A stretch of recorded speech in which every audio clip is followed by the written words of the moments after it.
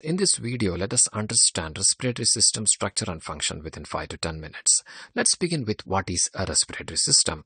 A respiratory system, as you see, is a network of organs and tissues that helps in breathing or exchange of oxygen and carbon dioxide. Breathing involves two processes.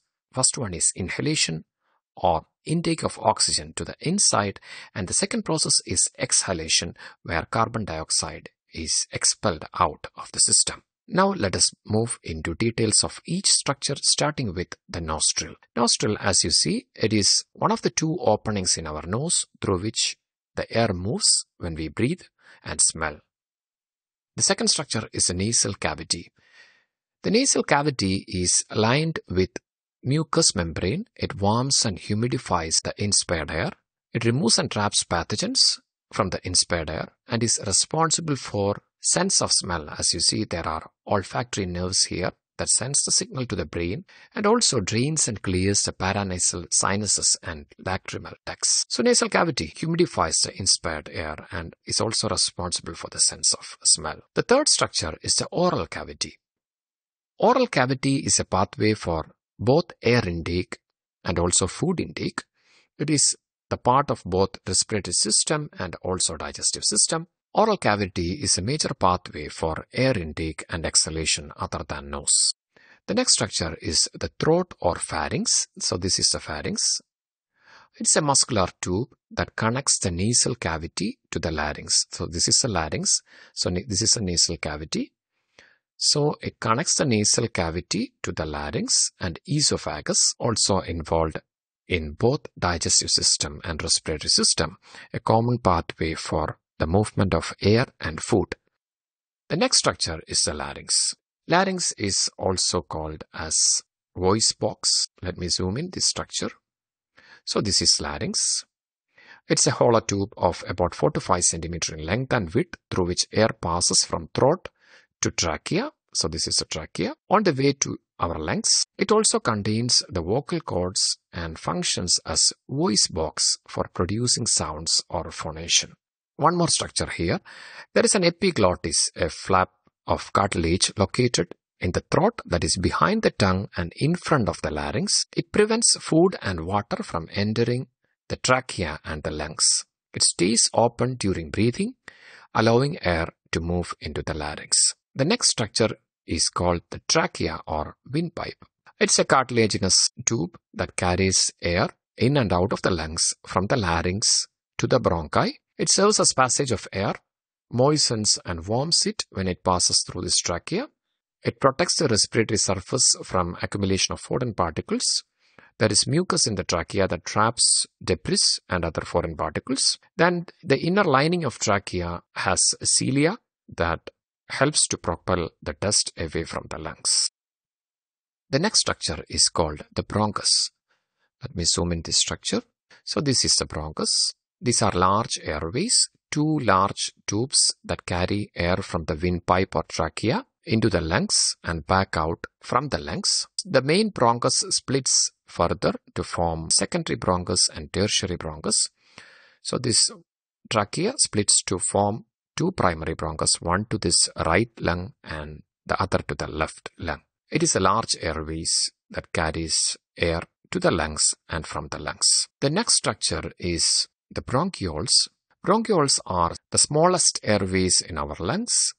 They are the final air conductors that lack cartilage. The major difference between bronchiole and bronchi is bronchi has cartilage, and it is the fine smallest airways that branches off from the bronchi and that leads to fine air sacs called alveoli.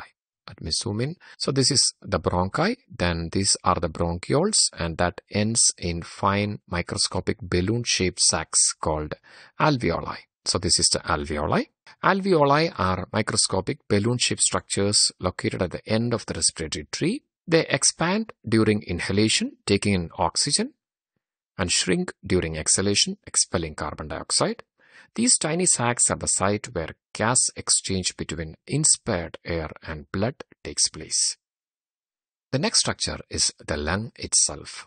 So this is the right lung and this is the left lung. They are a pair of spongy pinkish gray organs located in our chest. When we inhale, or breathe in, air enters into the lungs and oxygen from that air moves into the blood. At the same time, carbon dioxide or the waste gas moves from your blood to the lungs and is exhaled or breathed out from the system. So this right lung and left lung are similar but asymmetrical. Right lung has 3 lobes, the right upper lobe, and this is the middle lobe, and this is the left lower lobe or inferior lobe. Whereas left lung has only 2 lobes. The first one is the upper lobe or superior lobe, and the second lobe is this inferior lobe or the lower lobe, left lower lobe. The next structure is the diaphragm. Diaphragm is a dome-shaped muscle, as you see, that helps to breathe in and breathe out, that sits below the lungs and the heart. And finally, as we said, this left lung is smaller compared to this right lung and with only 2 lobes. Let me zoom in this region.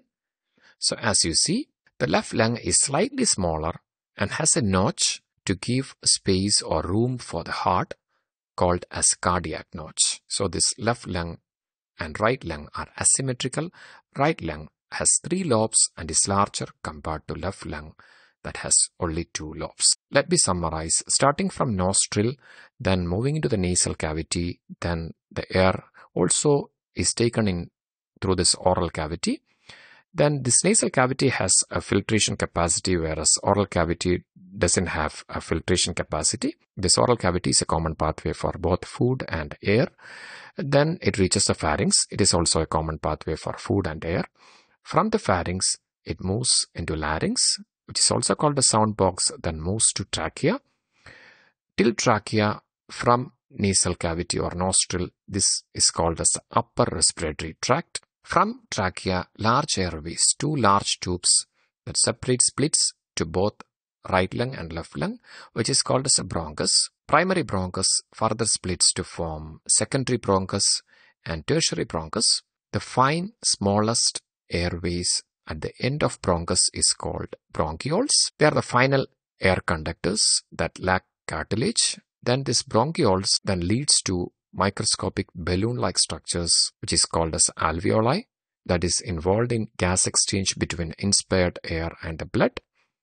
And finally, this structure, this diaphragm, is the dome-shaped muscle that helps to breathe in and breathe out, that is located just below the lungs and the heart. Left lung and right lung are asymmetrical.